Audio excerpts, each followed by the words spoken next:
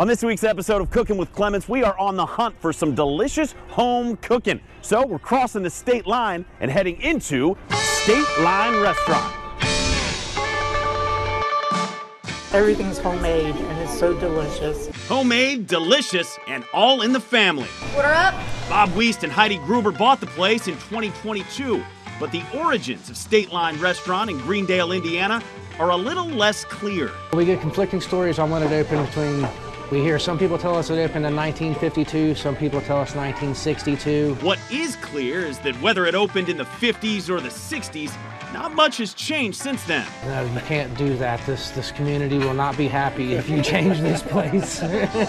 Don't change a thing whenever we took over. And we're like, all right, we just made improvement. What's the vibe that you try to offer when people walk in here? Just friendly, you know, at home style cooked food, you know, treat you like family. We get that a lot. People feel like they're part of our family because, for one, so much of our family works here, so they always say they just feel like, because we've made so many friends that are customers, it's interesting. And of course, every good mom and pop diner has those signature menu items that keep you coming back for more. All right, back in the kitchen, Bob, it says on the sign out there, delicious home cooking. You're gonna deliver. Oh, absolutely. Okay, I'm expecting big things here. What are we gonna be cooking today? We're gonna make our State Liner Extreme. It's basically a Gouda hoagie made with our homemade Gouda, couple eggs, bacon, and gravy. And we make it with our Cajun Gouda today.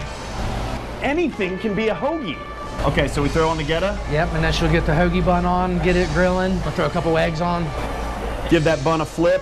I feel golden brown and crispy right now. You're going pepper jack. Oh, it's good. I'm a big fan. Nice and crispy. Moments like these, it's hard to be patient. Gouda, top with the eggs. This right here is our Gouda gravy. This is something new we've been making. Oh, I love it. Oh, just right on top of it. It's like a volcano erupted and gravy came out.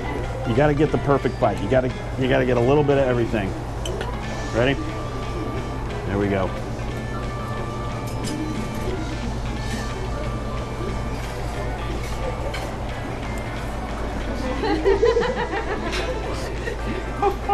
Spot on with the spice. That pepper jack, the gravy has a little kick to it. The Gouda is just brilliant. That's amazing.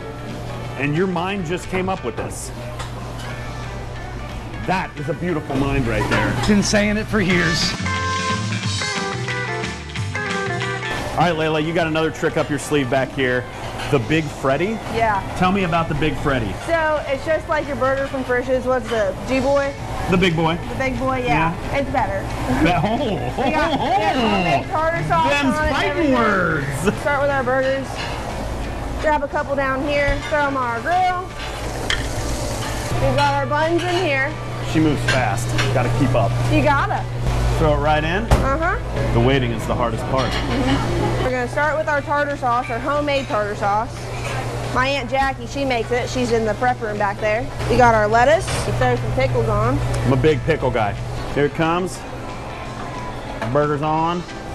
Get that middle guy on top. There we go. And there it is. Voila. The Big Freddy. I'm gonna weigh 9,000 pounds, but I really don't care right now. The Big Freddy. That tartar sauce. Yeah. That's the real deal. That's good. People love it.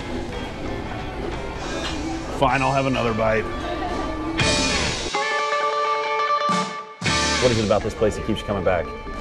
Well, I think it's the 50s ambiance and the food. It's the food, honestly. It's reasonably priced and it's delicious every single time. Always good people you can talk to. I mean, I knew the original owners. Oh, really? Yeah, back in the day, so. It's always nice when you come in and you see families working together in places like this, and it takes the support of a community to keep these places afloat, you know? It does. People love our food. They love the family feel too. That's a big thing. Like having another family take over. That was huge. How good does that make you feel that you've cultivated that kind of environment? You've woven it yourself into the fabric of this community. Amazing. I love it. It's been great. It's a great community to be part of anyway. So. Yeah. Well, if you're looking for a taste of the 50s, look no further than this place on Route 50. We'll see you next time on Cooking with Clements. Can you help me eat this Big Freddy? Oh, she can help eat food, that's for sure, huh?